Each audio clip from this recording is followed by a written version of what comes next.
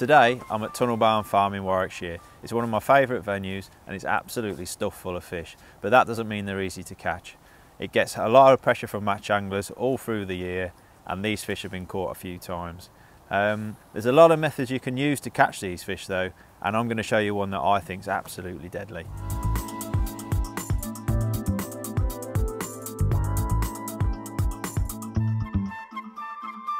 Right, let's put the rig out of the way. Right, the method I want to talk about today is something called dobbing. Now, it's a very, very strange term, but it's a deadly winter tactic. The main thing I'm going to be dobbing with is this stuff, bread. It doesn't come any simpler than that. There are some other baits we can use. I can show you them in a bit, but it's bread, specifically big punches of bread, that's going to catch me most of my fish today, I hope.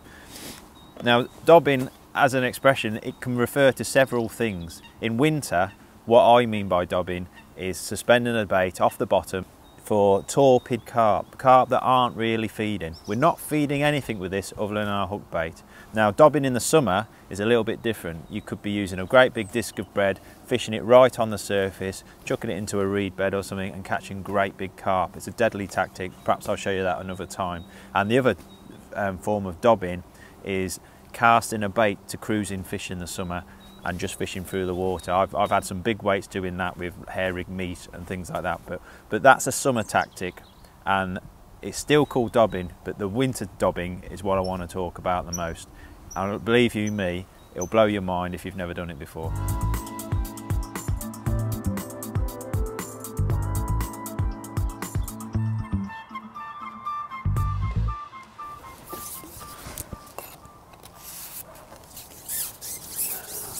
Right then,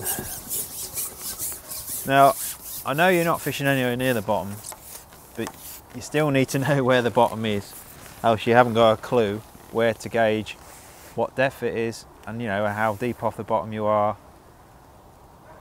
So always have a plumb up. You might even feel some fish on certain days. You might even be able to feel where a ball of fish is holding up. Just obviously I wouldn't drag the plummet around too much to scare them, but I mean, I've set this about 4 foot, a lot deeper than I'd expect to fish. And you can see there,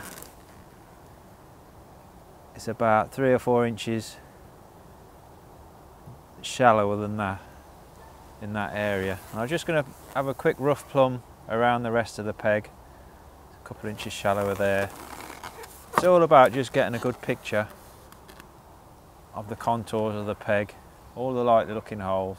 There it goes a bit deeper there, and it starts going back again up there, I'm imagining. It's not always the case, you might even find a hole. Yeah, it's going back a deeper there. So I've got a rough idea of how deep it is now, and obviously if you're going to stop dobbing and you want to start fishing normally on the bottom, then obviously you need to know what these depths are anyway. So it's quite flat around that reed bed. If I shallow up my float another 3 inches, I think I'd have it dead right.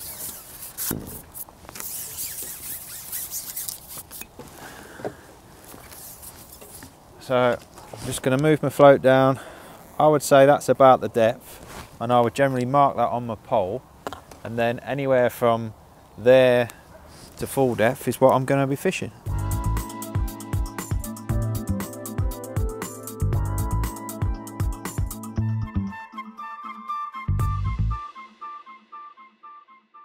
Right, let's ship out and show you how it works. Now, the theory behind this, I've said before, it's all about fishing for fish that aren't really feeding. They're just sitting there, backing away from the anglers, all the commotion on the bank, and they're just shoaling up, getting some warmth. And if you can find where they've shoaled up, where these fish have balled up, you can have a real red letter day. I mean, I've seen 100-pound weights plus of this. I've done 100-pound weights myself. It's not the be-all and end-all though. You could just catch, I don't know, half a dozen fish at the start of the session, but that's half a dozen fish you probably wouldn't have caught when you're just fishing for with pellets and maggots, you know, and trying to build a swim. You're actually fishing completely unfed areas of your peg, what I call safe areas, or where the fish feel safe. But if you can drop a piece of bread or another dobbing bait right in front of their noses, you can plunder them before they know what's happened.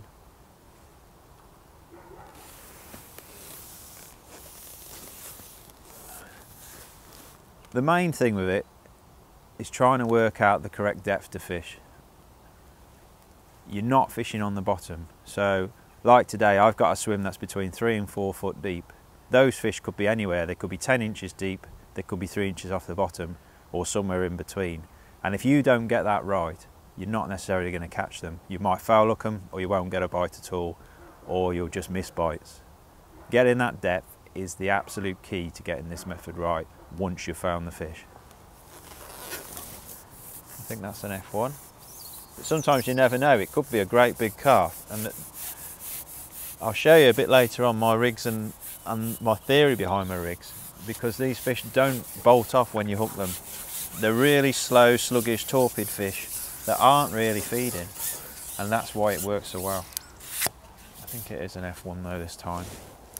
Yeah. I'll net this fish and I'll talk you through my rigs.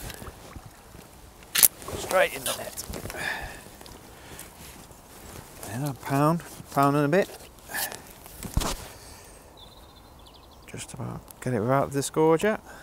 There you are, not a bad fish.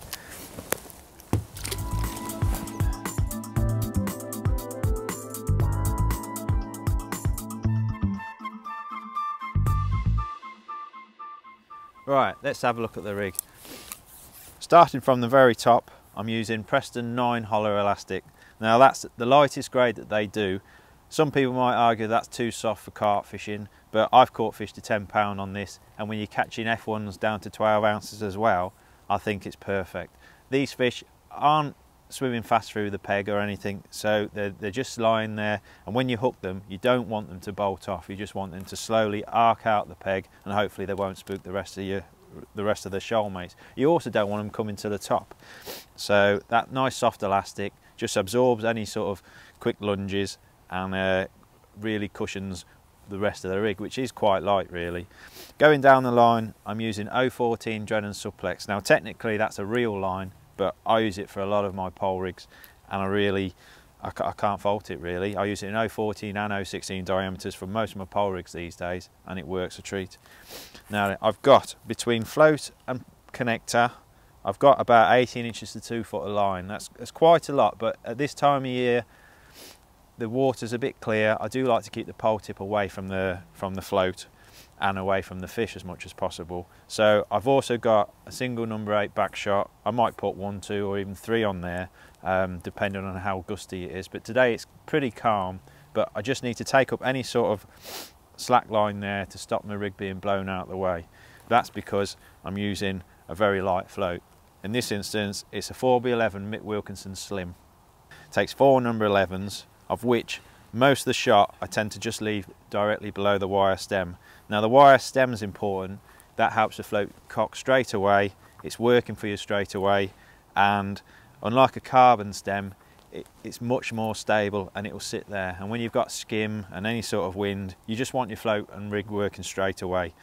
So it's a slim body. I always prefer slim bodied floats as much as possible.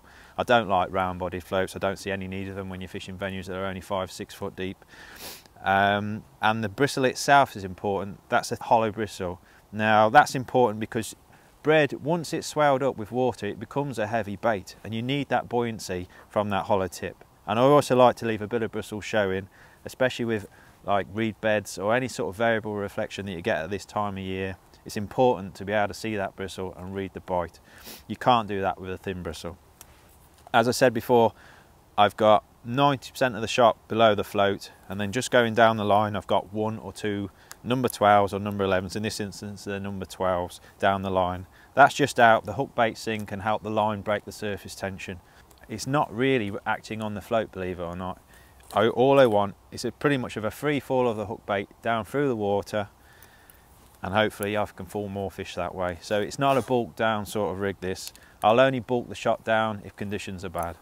Now the last dropper, although I've got a 6-inch hook length, the last dropper I like to have it about 8 to 10 inches away. That just keeps everything nice and well away from the hook and just helps present that natural hook bait again. And the hook length itself is 010 or 012. Now generally I fish an 012 hook length for this time of year. 010 if it's rock hard or if I'm just catching F1s. 012, I can catch a 10-pound carp on 012 hook length, no problem. The hook itself is either an 18 gamma pellet or an 18 Camazambino 911 F1. They're both very fine hooks. The F1 hook is just that little bit smaller if I'm using a smaller bit of punch. If I talk about the punches straight away, just bring tub up. I'm using mostly 6 and 7 mil brass headed punches. You get a lovely compression with those. 7 mil is my favourite size. I know a lot of people use 6s, but 7 just seems dead right for the way I fish. People do use these punches right up to like 10 or 11 mil. I tend to find 7 mil is absolutely perfect for F1s and carp, so that's what I tend to stick with. Just put that down. Oh, and the only other thing to mention is I do use an external puller kit as well. That just helps me tension. Obviously I'm using very, very light elastic, and I can just negate that at this end and help get the fish in quicker regardless of what size they are. So that's the rig. Let's get fishing.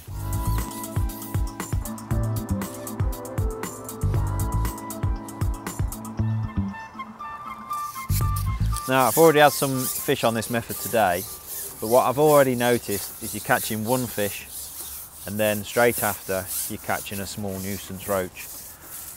To me that's telling me it's not going to be the be all and end all today.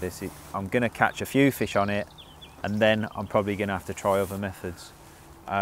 It's going to case of dropping it into different like looking areas, but at the moment I seem to be catching one fish. If I drop it in the same area again, oh, there's a good fish there.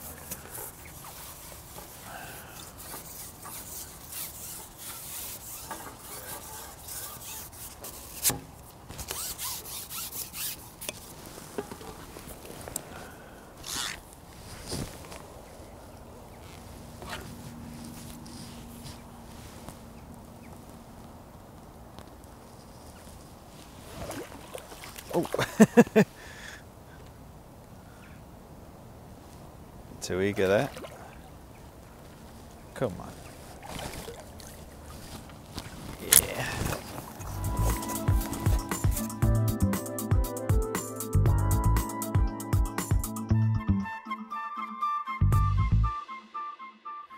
Right, let's talk about the bait. Now, as I said, it's a really, really simple method, and there's one thing I use more than anything else, and that's Warburton's toasty bread. And that's the thickest sliced bread they do.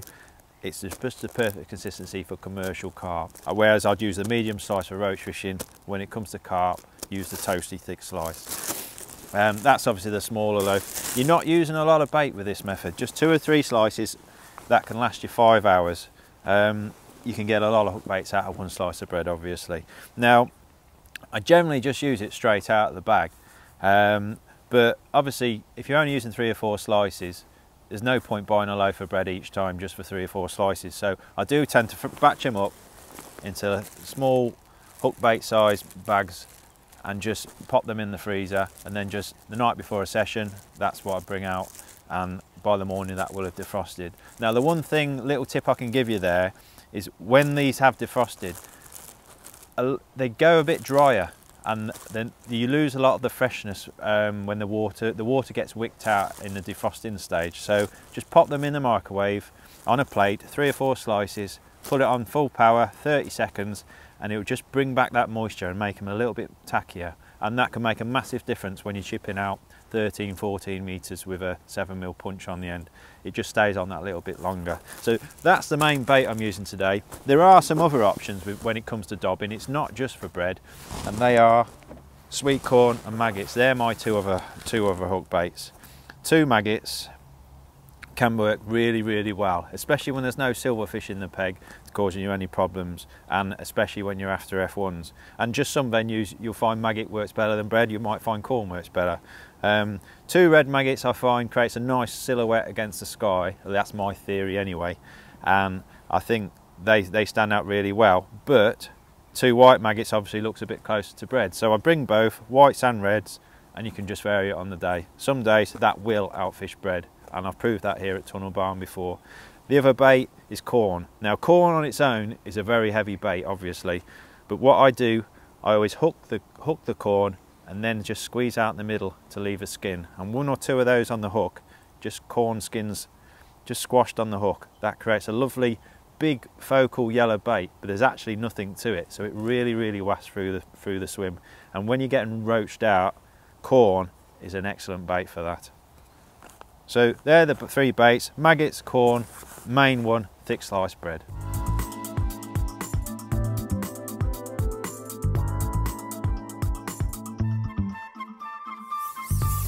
Okay, I've just had a fish on there. I'm going to go back in the same hole and see if I can get another bite. If I can, you can sometimes get runs of like 2, 3, 4 fish, and then you'll have to just drop it somewhere else. It might be just a foot away, or it might be, you know, at a 45-degree angle up to another feature or a likely looking hole. At the moment, I'd say my peg's about 3.5 foot deep where I'm fishing, and I'm presenting a hook bait about 2 foot deep. It seems about right at the moment, but I'm not really getting enough fish or indications to tell me if that's the optimum depth or not today. Normally after 2 or 3 hours you will have a depth that you've caught 90% of your fish at, and that's where they are. I mean, I do fish a very light rig with this method, and I like it to fall through the layers really invitingly. But sometimes you need to just suspend it at the depth you think they are, and by the time it's settled, you might wait 2 or 3 seconds and then it'll go under. I don't know if they're watching it, then inspecting it, and then wondering if to take it, and then they take it, or what, but it just seems you get that 2 or 3 second delay and then wallop, it buries. And that's settled now. We'll just see if we can get an indication. Sometimes not getting indications is actually a very good thing, because it just means the nuisance roach have backed off, and hopefully a carp or a good quality fish of some description has pushed them out. Now I've caught barbel doing this, chub, F1s, carp. It's mostly proper carp that you want when you're doing this method. You know, mirrors and commons, they're your weight builders. But it definitely works for F1s, and I've caught a lot of fish here at Tunnel Barn Farm fishing bred for F1s. Just twitch it up 3 or 4 inches. If that doesn't go under in the next few seconds, I'm just going to lift it straight out again and drop it a few feet to the right.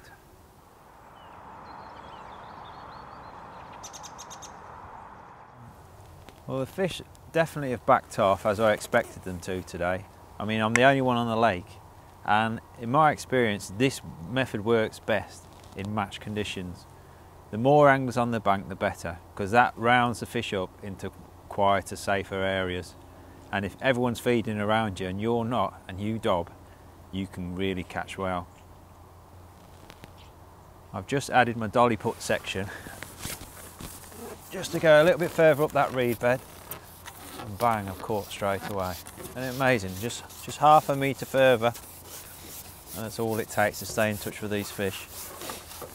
I bet you I can probably catch 2 more fish there, and then I'll probably have to put my 16 metre section on and chase even further. But whilst I'm doing that, they could always be going the opposite way, and I can always go up to this right hand reed bed and try and catch them there.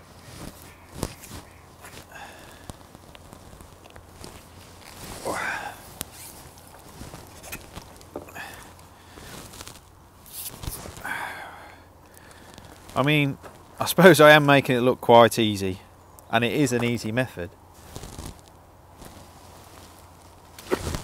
but it's a very viable match method, and it does work really well, whether it's maggots, corn or bread.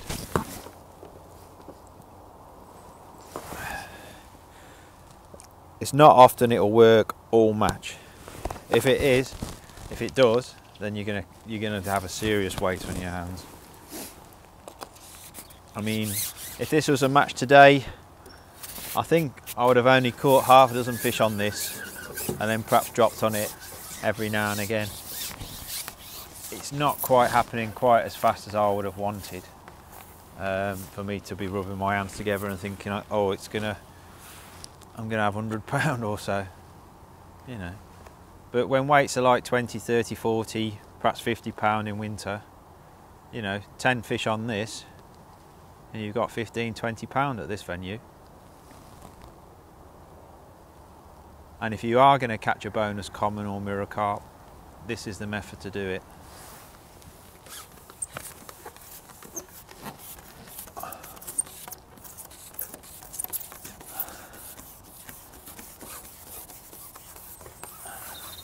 Yeah, just adding that half extension has just put me back in touch with those fish.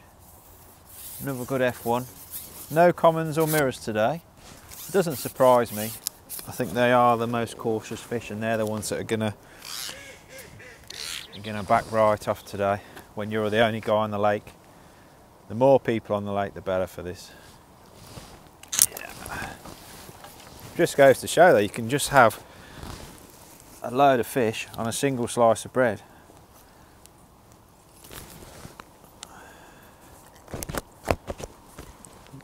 Behave. Yeah. Lovely.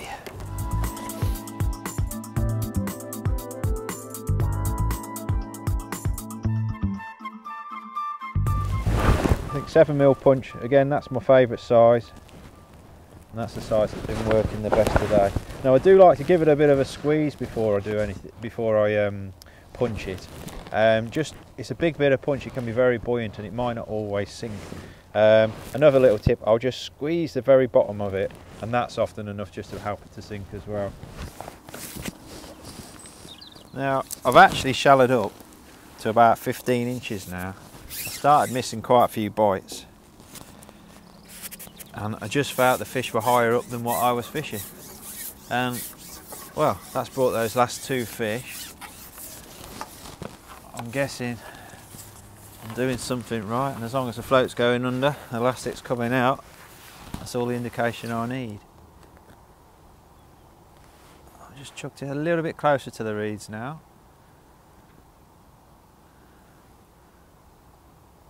A little bit tricky to see the float with the sun and the reed stems, which is exactly why I said you need that thicker float bristle. It's a big heavy bait.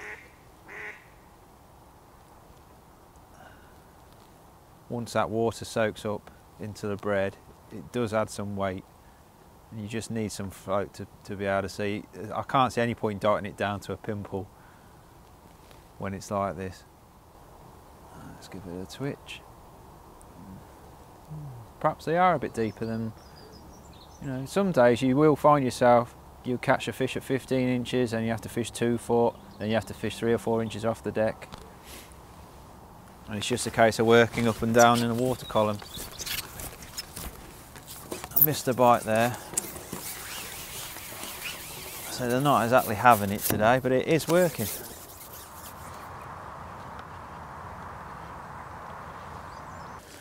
I think I'm going to try and catch just 1 or 2 more fish, and then I think we'll call it a day.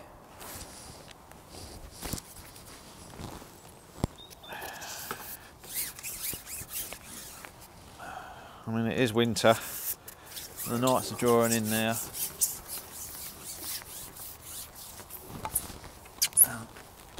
I wouldn't mind going home for a bite to eat, something to warm me up, to be honest.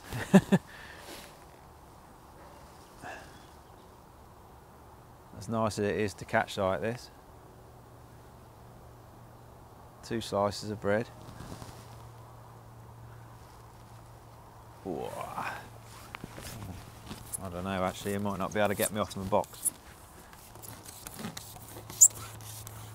That's how instant it is. Ship in, float cocks, 2 seconds, and wallop it's under. It is an easy method when you get just a few basics right. Nice light float, right size of punch, right depth, right location.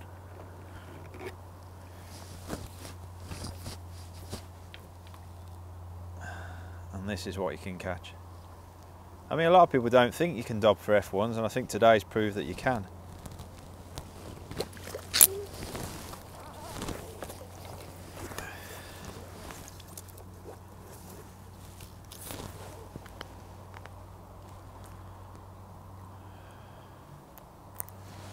Look at that.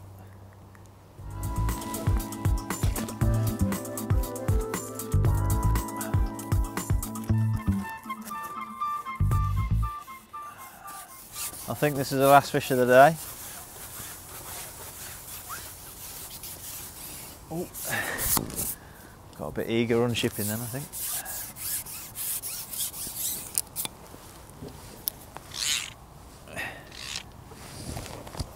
Where's my lander net gone? Come on.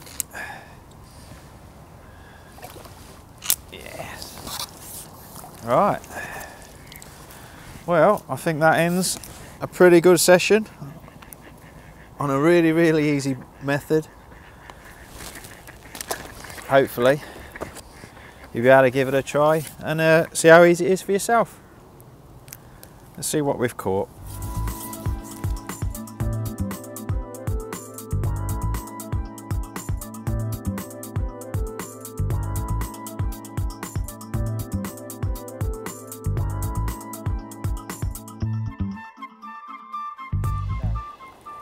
So there we are, about 25–30 pound of F1s, every single fish on bread. There's about 2 slices worth there. I think that's a brilliant method, if I do say so myself. I mean, when you can catch fish like that, you can't argue with it, can you? Go on, let's tip these back.